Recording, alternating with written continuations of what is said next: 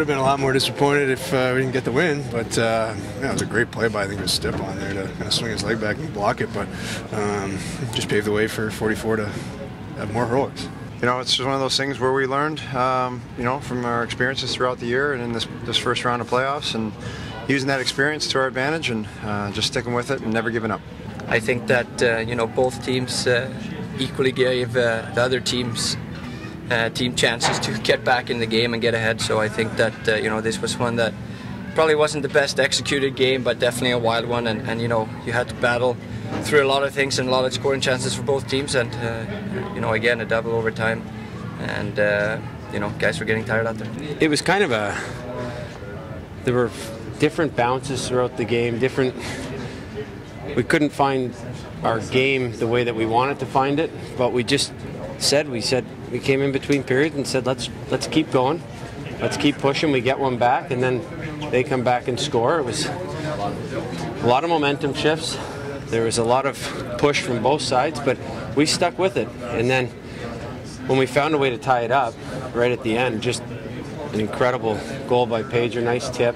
We talked about getting traffic on Lundqvist, and we push it to overtime, and anything can happen in overtime. So we liked the way that we fought, we clawed, we did whatever we could to get back, but we dug ourselves a hole, we found a way out of it. We've been a resilient group, and we did it again tonight, but we've got to find our game a little bit earlier because we weren't as sharp, and we got lucky. Yeah, it was pretty cool. You know, it kind of didn't really have our best game today for sure, but we were able to stick with it, just continue to battle. We got pucks and traffic to the net on those last two goals that Pager scored, and you know how it is in overtime, anything can happen. We get one really good chip out from, I think it was Burrows, and we get a 2-on-1. It's, you know, you just never know. I think you just got to be ready for the next save and give your team a chance to be in it. And, you know, you just never give up, never, you know, never change your mindset. I don't think that this was a perfect game for anyone. You know, it was frustrated at times, and it felt like, you know, we weren't really executing the way that we wanted to do, and you know, it was a wild one. And again, sometimes you're going to need something spectacular, and today, you know, Pager was definitely you know, the star of the show. Sometimes when you have a game like that where we get lucky to come back and get back into it, it gives us a boost because we fought back, and we got ourselves back and put ourselves in a position where we were able to find a way to win it in overtime. But we've played a lot of overtime games, and we're calm in our room. We try to come back in and refocus to play. They're 5-on-5. It's totally different than the regular season. You come back, you refocus, and you dial into what you have to do basically to start the game, and that's get back to your system, your structure, and you've got to be patient, and it's whoever gives that little bit more, and we did tonight. We found a way. Yeah, it was unbelievable for us to kind of rally behind it and really bounce back. You know, we make the game 4-3 right early on in the third, and you know, I make a terrible play on the 2-on-1. They come down and score, and you know how deflating that can be at times, but we stuck with it. We killed off that penalty with I think 6.5 minutes left, which was crucial, and then we scored right away. Pager gets to the net, chips one in, and same in the 6-on-5 goal. We win the face-off, we get set, and Pager gets to the net and chips in another one. Oh, that's obviously great. You know, he's been playing great for us all year.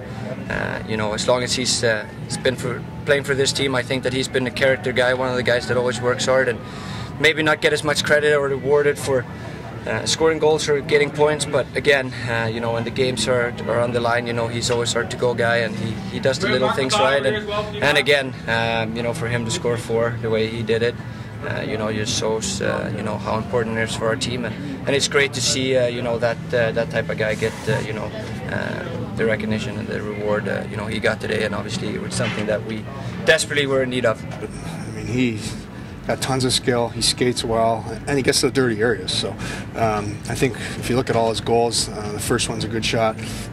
The next two are just battling in front, tipping it in, and then you can see the skill he has in the fourth one. He gets it on a 2-on-1, and he roofs the top shelf with a beautiful shot. It was just an incredible performance by Pager. He's a heart and soul guy of our team that plays hard night in, night out.